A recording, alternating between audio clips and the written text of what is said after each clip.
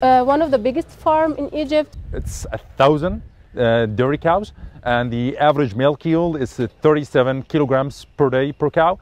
The diet, and basically it's 50% of the forage and 50% of the concentrate. Hello everybody, today we are in Egypt in a dairy farm, and Dr. Ahmed will talk with us about the production, the feed management, and I think we'll have a good day today.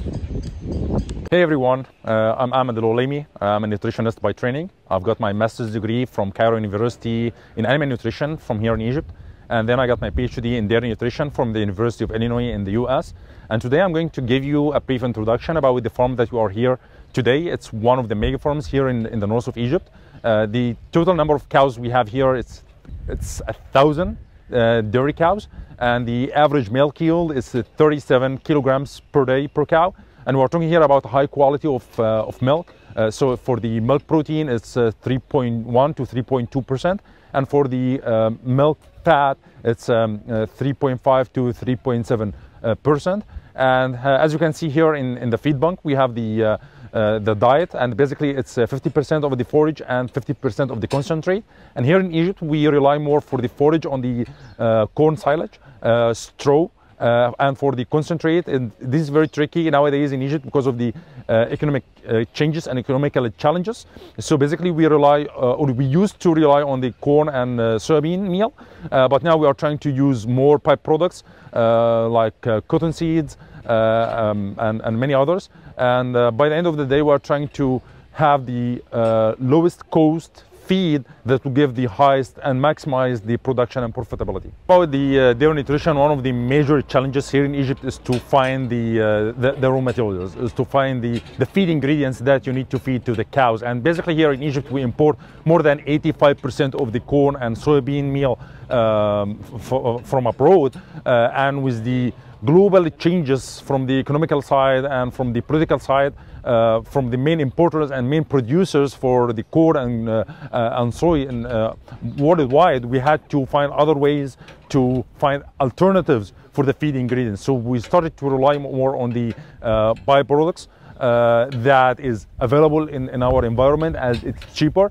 But when we change from the standard diet to alternative diet, we have to consider many things like the quality of the feed. It should be safe. It should have the minimal mycotoxin load that will not hurt the cows. And by using the knowledge that you will find in the Dr. Mike Hutchins course for the dairy nutrition and management, you'll be able to understand the basic concept in nutrition. How could we deal with the worldwide changes in the feed ingredients, and how could you provide the best solutions with the lowest cost for your cows? And this course will enable you to interact with multiple communities, not only from your country, but also from outside. So you can deal with the groups from Egypt, from the Middle East, from the US, from Europe, and then you can listen more to how did they find the solutions to solve the major challenges in different environment, and this will help you to find the best solutions under your environment. Hi everybody, this is Al-Zahra Abdullati. I am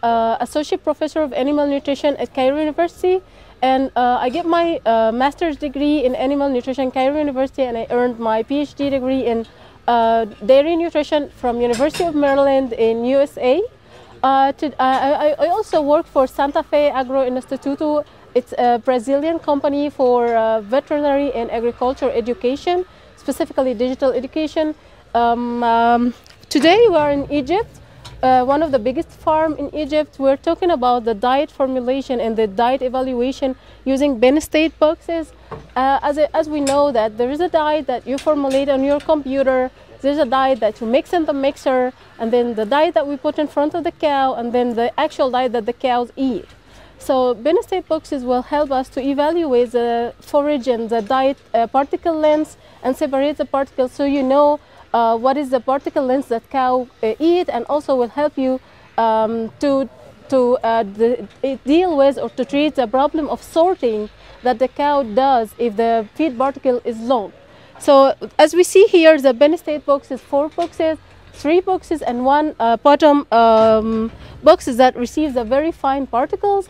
And the top 2 boxes, actually, as we see here, they separate the long particle size, which is actually the effective fibers that protect the rumen, keep the rumen health, and help you make the milk fat percentage increase. Because as you know, effective fiber is essential for milk fat percentage and milk fatty acid actually manufacturing in the mammary glands. So using the Penn State boxes will help you sort your diet, your silage, and also your hay. You can evaluate the hay, you can evaluate the silage, you can evaluate your TMR using the Penn State boxes. This box can help you adjust your nutrition. If you have rumen acidosis, this can figure out why you have this problem, how is the percentage of effective fiber that you have, and this will help you increase your milk production.